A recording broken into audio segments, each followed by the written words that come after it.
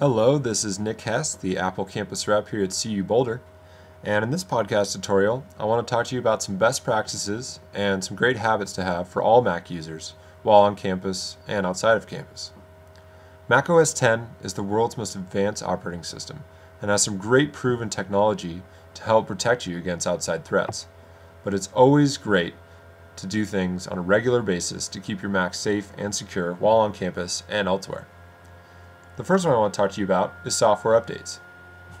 You can always find those by going up here to the Apple menu and clicking on Software Update. Apple usually notifies you automatically about software updates as they come along, but it's always good to occasionally check this and see if you have anything that you missed. The most important ones to look for are always going to be Mac OS X updates to the operating system and Apple's security updates. Those come from time to time as there are new threats that are created out on the internet, or they see new vulnerabilities that the Mac platform might have that they update you and want to protect you from.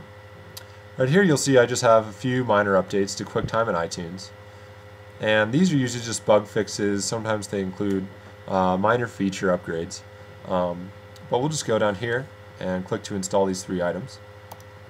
You'll need to put in an administrator password, agree to the terms, and then you'll restart your computer, they'll install the updates, and you'll restart with all the new updates installed. The next thing I wanted to talk about were passwords. Now hopefully information about choosing good passwords is pretty well known on the internet today, but there are a few Mac specific things regarding OS X that I want to talk to you about. The most important of which is the inclusion of the password hint. Now here I'm installing some software and it's asking me for my administrator password. This is no big deal, but your administrator password is used for much more important things, such as accessing email, changing or deleting important documents, or even in some cases accessing other passwords that you may have saved on the internet. Those could be bank accounts, what have you. So what we'll do here is I'm going to enter the incorrect password. Once, it's going to give me a message. Twice, and if you put in the incorrect password 3 times, Mac OS X gives you a password hint. It says you attempted to authenticate too many times, password hint, what are you making? So even you as viewers could probably be able to figure out my password at this point. What am I making? I'm making a podcast, and that's what my password is. For this demo scenario. Obviously I wouldn't choose something so easy in a regular case, but for this you can see just how easy a normal person, even a person who didn't know me at all, could guess my password and gain access to my computer. So even choosing a password hint is a very important part of choosing your password too. So you want to make your password hint something that only you can make a connection with, something that's abstract enough where it'll remind you but nobody else could really figure it out.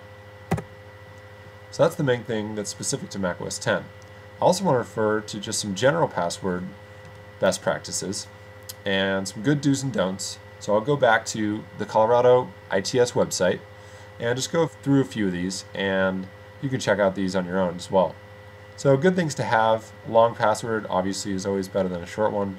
Uppercase letters, lowercase letters, numbers, and punctuation are always good to have.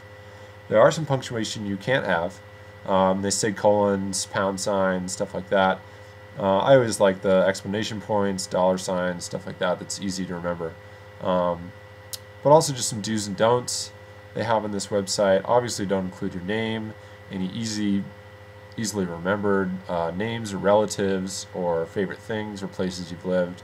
Those are all pretty standard practices for choosing good passwords.